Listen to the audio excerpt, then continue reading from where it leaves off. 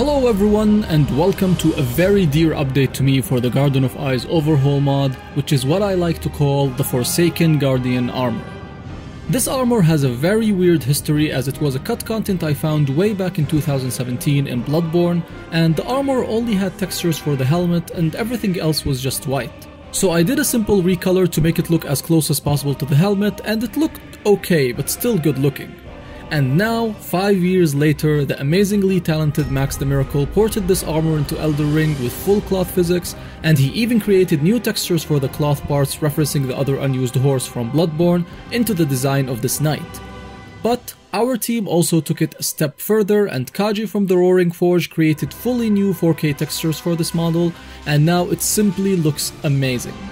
The lore behind it references some of the concept art that was revealed for Bloodborne, talking about a cut area called the Land of the Dragon, with concept art showing a very similar design to this knight called the Dragon's Guardian, and another area called the Dragon's Sanctuary, which is also a little teaser onto what's coming into this Overhaul mod.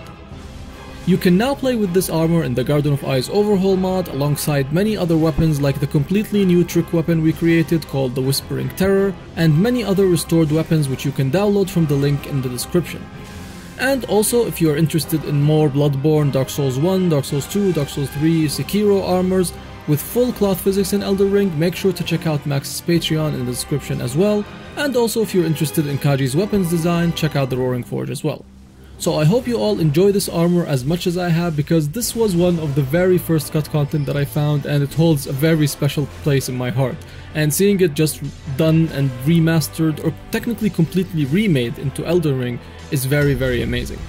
So yeah, I hope you all enjoyed. Make sure you download the mod from the description, and I'll see you later. Bye bye.